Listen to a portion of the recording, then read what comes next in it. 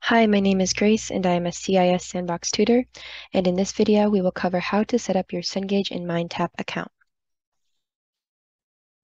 Before we get started, there are two ways to get access to Cengage Unlimited.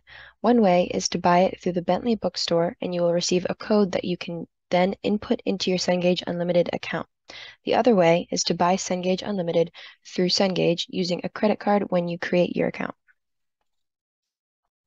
First, you will navigate to your Blackboard site and then to select your course.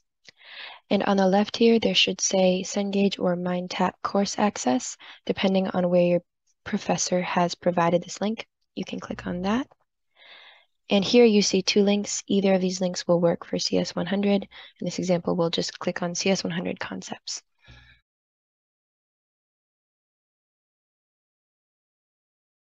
This will bring you to the Cengage Login page. Once the page loads, you'll be prompted with a Cengage sign-in. If you are having trouble accessing this page, make sure that your browser allows you to have pop-ups on the page. For example, if you're using Chrome, you can navigate to your settings by clicking Settings. I have this tab open over here. You will navigate to Privacy and Security. You will scroll down to Site Settings. Scroll down to Pop-ups and Redirects. And down here, it'll say allow to send pop-ups and use redirects. Right now, you can see I only have Blackboard on here, so I will add one. And you'll do bracket, star, period, bracket, and then the name of the website, which is cengage.com. And click add. So now it'll allow me to see pop-ups on the Cengage website. So next, you will be prompted with this login. You will want to click create account, student, and make sure you type in a Bentley email address here or else you won't be able to access your courses.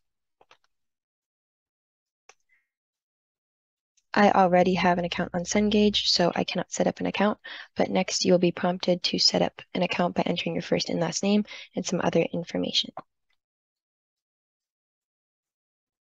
Once logged in, you will see the course that you clicked on pop up here, and it'll say payment required since we haven't added a method of payment yet. At this point, if you have a Bentley bookstore access code, you can enter the access code right here. Otherwise, click continue and you can add your credit card information. Here it'll say ready to buy. This is the Cengage Unlimited. You have 4-month access and you'll click buy Cengage Unlimited. Then you'll be brought to this page where you can enter your information. Here you will enter your billing information. For the sake of this video, I put billing as Bentley's address, but you will put your own billing address in this area and you will click next. There may be an alert like this. You can just click use matched address after clicking the address. And then here you will enter your card number and then complete your purchase. As you can see here, I only have temporary access to my textbooks. That is because I didn't actually go through with my credit card purchase since this is only a video example. If you do not go through with your credit card purchase, you will have temporary access to your textbooks, but this expires after 2 weeks, so it is important to get this done as soon as possible because you cannot get through your CS100 class without access to these books. That is all we will cover in this video.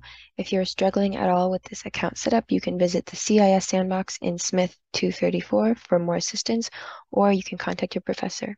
Thanks for listening.